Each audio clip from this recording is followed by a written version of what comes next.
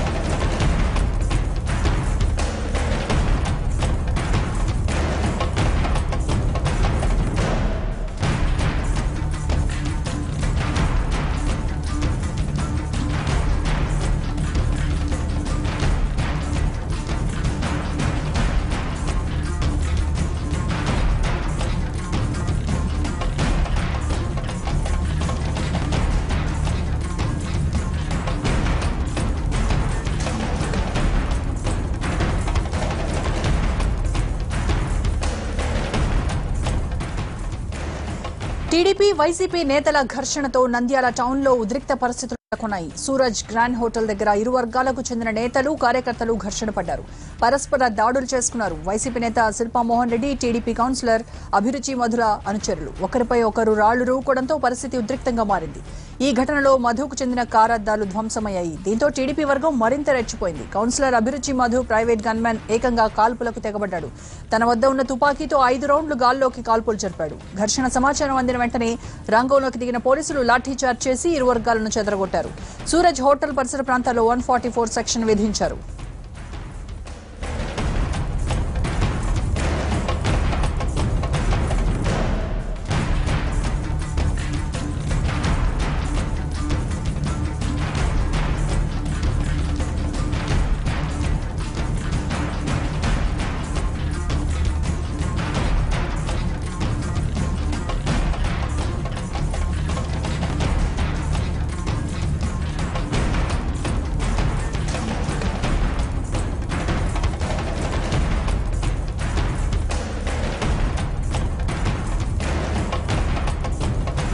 YCP నేత సలీం బాషా అంత్యక్రియలకు వెళ్తుండగా ఘర్షణ జరిగింది. బాషాకు నివాళులర్పించేందుకు వెళ్తూ శిల్పవర్గీయులు అభిరుచి మధు కారుపై దాడికి పాల్పడినట్టు తెలుస్తోంది. అయితే వైసీపీ నేతల వర్షన్ వేరేలా ఉంది. తమకు అడ్డుగా మధు కారును నిలిపారని, తీయమంటే గొడవకు దిగారని ఆరోపిస్తున్నారు.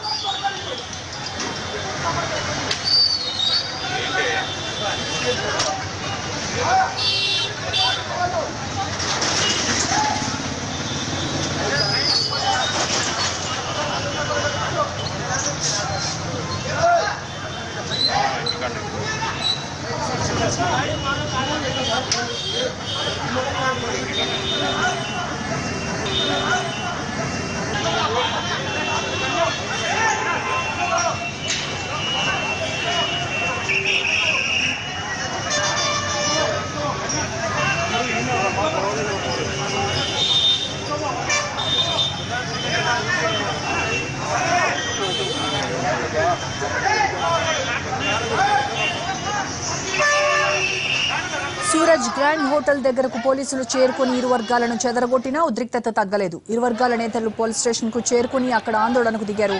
ఒక వర్గంపై మరో వర్గం వారు హత్యాయత్నం కేసును నమోదు చేసుకున్నారు. వైసీపీ నేతలే తమపై దాడి చేశారంటూ ఆరోపిస్తోంది టీడీపీ. తిరిగి తాము దాడి చేసినట్టు డ్రామాలాడుతున్నారంటూ మండిపడ్డారు.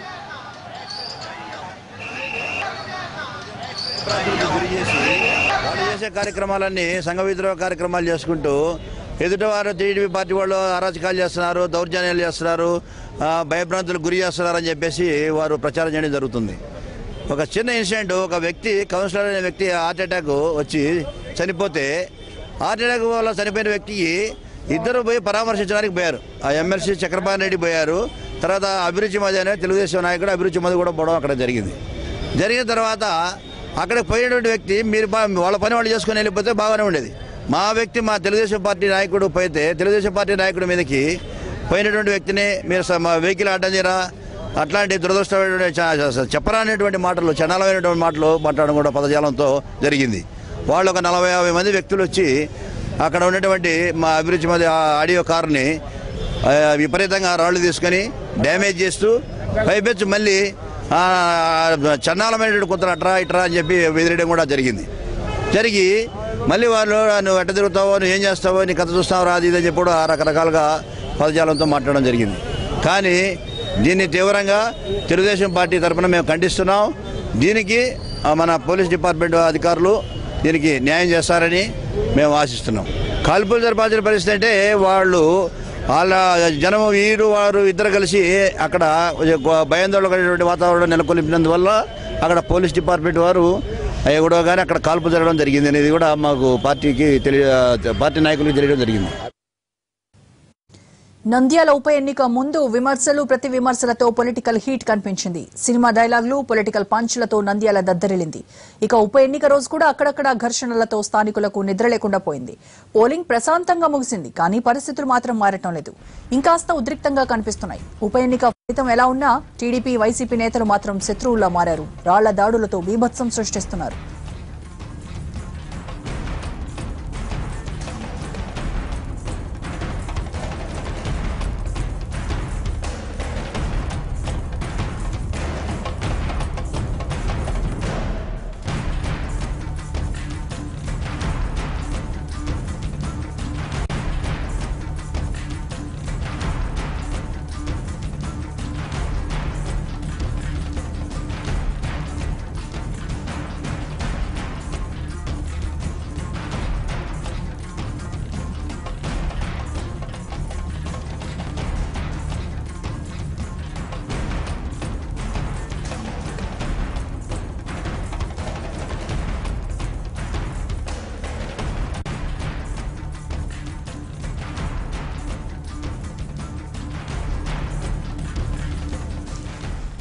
రాళ్లు ఎగిరాయి, కత్తులు లేచాయి, తుపాకీలు పేలాయి. ఇలా నంద్యాల టౌన్ రణరంగాన్ని తలపించింది. చిన్న ఘర్షణ కాస్త చినికి గాలివానగా మారింది. వెంటనే పోలీసులు రంగప్రవేశం చేయడంతో పరిస్థితి సద్దుమణిగింది. ఇరు వర్గాల్లోనూ ఎవరికీ పెద్దగా గాయాలు కాకపోయినా పరిస్థితి మాత్రం తీవ్ర ఉద్రిక్తంగా కనిపించింది. ఒకరినొకరు నెట్టుకోవడం, రాళ్ల దాడి చేసుకోవడంతో పరిసర ప్రాంతాల్లో ప్రజలు భయంతో పరుగులు తీశారు.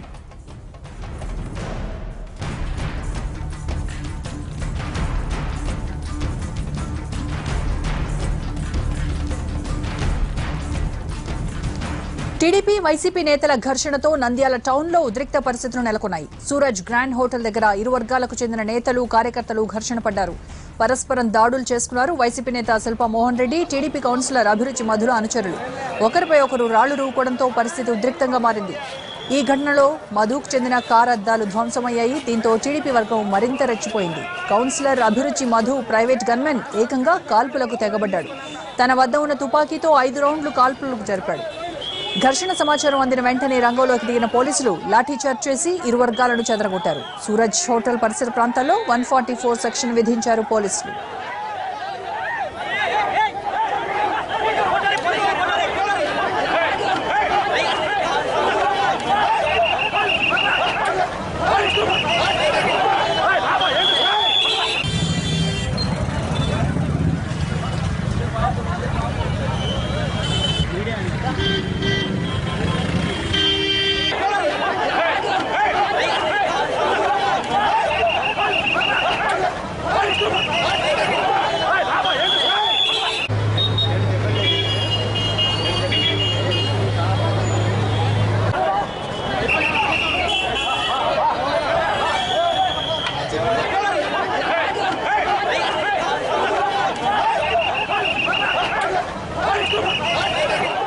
నంద్యాలలో కాల్పులతో మొదలైన ఉద్రిక్తతకు పోలీసుల ఎంట్రీతో బ్రేక్ పడింది. 144 సెక్షన్ విధించడంతో పరిస్థితి అదుపులోకి వచ్చింది. దీనికి సంబంధించి తాజా అప్డేట్స్ మా ప్రతినిధి చంద్రశేఖర్ లైవ్ లో అందిస్తారు. చంద్రశేఖర్, నంద్యాలలో ఇప్పుడు పరిస్థితి ఎలా ఉంది?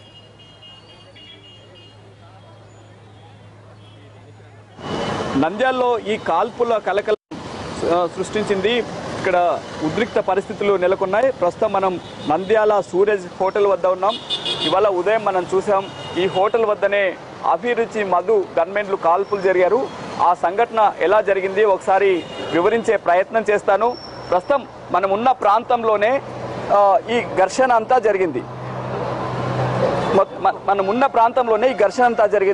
మనం చూస్తున్న ఈ రోడ్డు అటువైపు నుంచి శిల్పా చక్రపాణి రెడ్డి వస్తున్నారు. ఈ అక్కడ అంటే మైనార్టీ నేత చనిపోయిన సందర్భంగా అక్కడ ఆ కుటుంబాన్ని పరామర్శించేందుకు శిల్పా చక్రపాణి రెడ్డి అక్కడికి వెళ్ళారు. ఆ సమయంలో ఇక్కడ ఈ హోటల్ వద్ద అభిరుచి మధు ఉన్నారు. వాహనం ఇక్కడ నిలబెట్టుకుని ఉన్నారు. శిల్పా మోహన్ రెడ్డి హైదరాబాద్ బయలుదేరేందుకు 4-5 వాహనాలతో ఉన్న కాన్వాయ్ని ఇటువైపు వెళ్లేందుకు ప్రయత్నం చేశారు. అభిరుచి మధు వాహనం ఈ రోడ్డుకు అడ్డంగా ఉండడంతో శిల్పా చక్రపాణి రెడ్డికి చెందిన మనుషులు ఈ వాహనాన్ని తీసివేయాలని అభిరుచి మధును కోరారు. ఆ సందర్భంగా ఇరువురి మధ్య వాగ్వివాదం జరిగింది. ఆ నేపథ్యంలో నిన్న కూడా నంద్యాల పోలింగ్ సందర్భంగా బొమ్మల సత్రం, గాంధీనగర్, అలాగే ఆత్మకూరు బస్టాండ్ మరికొన్ని ప్రాంతాల్లో చెదురుమదురు సంఘటనలు జరిగినాయి. ఆ నేపథ్యంలో ఇవాళ ఈ వాహనం తొలగించే విషయంలో ఇద్దరి మధ్య తీవ్ర స్థాయిలో వాగ్వివాదం జరిగింది. ఆ తర్వాత శిల్పా చక్రపాణి రెడ్డికి చెందిన మనుషులు అభిరుచి వాహనంపై దాడి చేశారు, అద్దాలు ధ్వంసం చేశారు. ఆ తర్వాత వెంటనే శిల్పా చక్రపాణి రెడ్డి కూడా ఇక్కడికి వచ్చారు. ఇరు వర్గాల మధ్య తీవ్ర స్థాయిలో వాగ్వివాదం జరిగింది. ఆ తర్వాత అభిరుచి మధు గన్మెన్ కాల్పులు జరిపారు. 5 రౌండ్లు కాల్పులు జరిపారు. ఆ కాల్పులకు సంబంధించిన షెల్స్ కూడా పోలీసులు స్వాధీనం చేసుకున్నారు. ఈ ఘటనతో ఈ ప్రాంతం అంతా అల్లకల్లోలంగా తయారైంది. ఒక్కసారిగా అభిరుచి మధు మనుషులు రాళ్ళు కూడా రువ్వారు. స్వయంగా విజువల్స్ లో మనకు కనిపిస్తుంది. అభిరుచి మధు కూడా రాళ్ళు రువ్వారు. పరస్పరం రాళ్ళు రువ్వుకోవడం, తుపాకుల మోత నేపథ్యంలో ఈ ప్రాంతం అంతా ఉద్రిక్తంగా మారింది. ఆ తర్వాత మనం విజువల్స్ లో చూసినట్టు అభిరుచి మధు సమీపంలో ఉన్న కొబ్బరి బొండాలు నరికే కొడవలు తీసుకొని ఇక్కడికి వచ్చి గీత గీస్తూ రండిరా ముందుకు రండి చూసుకుందామని ఇద్దరికి సవాల్ చేశారు.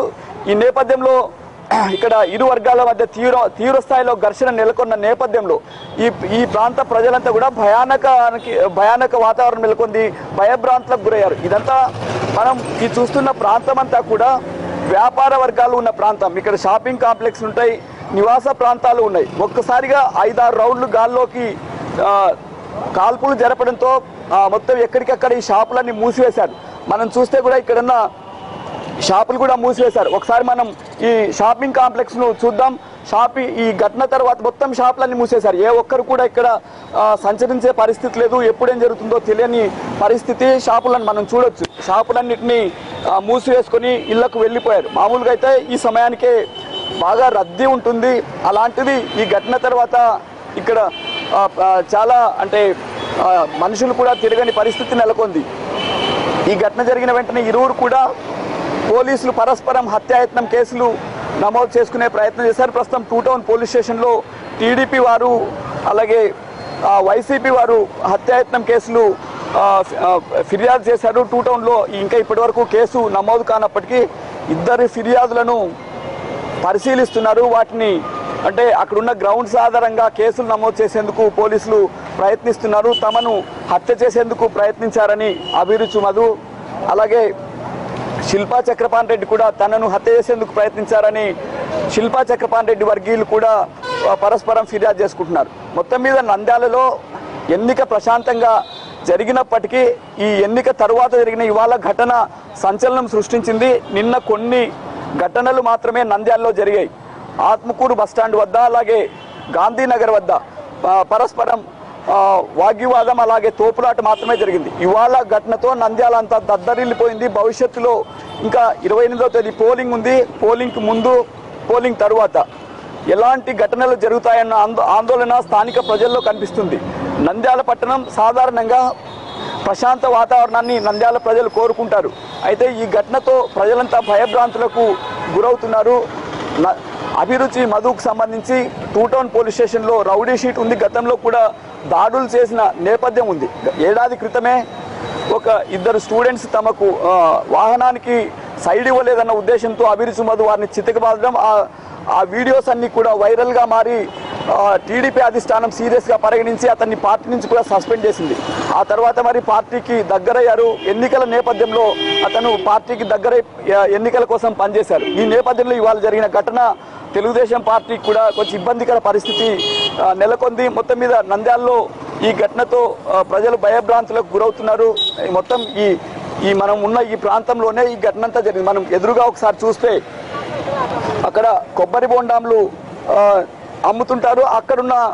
అక్కడి నుంచే కొడవలు తెచ్చి అతను అభిరుచి మధు నడి రోడ్డు మీద గెరిగీసి సవాల్ చేయడం, ఒకరినొకరు సవాల్ చేసుకోవడం, పరస్పరం రాళ్ళు రూకోవడం, ఈ ఘటనతో ఈ ప్రాంతం అంతా కూడా దద్దరిల్లిపోయింది. తుపాకులు అంటే నంద్యాలలో ఈ మధ్య కాలంలో బాంబులు తుపాకుల మోతకి చాలా దూరంగా ఉంటున్నారు. గతంలో ఈ నంద్యాల ఆళ్లగడ్డ ప్రాంతం అంతా కూడా ఫ్యాక్షన్ నేపథ్యం ఉన్నప్పటికీ దాదాపు 15 సంవత్సరాలుగా అలాంటి పరిస్థితులు లేవు. పోలీసు కాల్పులు కూడా ఇప్పుడు జరిగిన సందర్భాలు లేవు. ఈ నేపథ్యంలో అభిరుచి మధు గన్మెన్ గాల్లోకి కాల్పులు జరపడం, కొడవలు తీసుకొని నడి రోడ్డుపై గేతిగిస్తూ సవాల్ చేయడం వంటి ఘటనలు ఈ ప్రాంత ప్రజలకు ఆందోళనకు గురి చేస్తున్నాయి.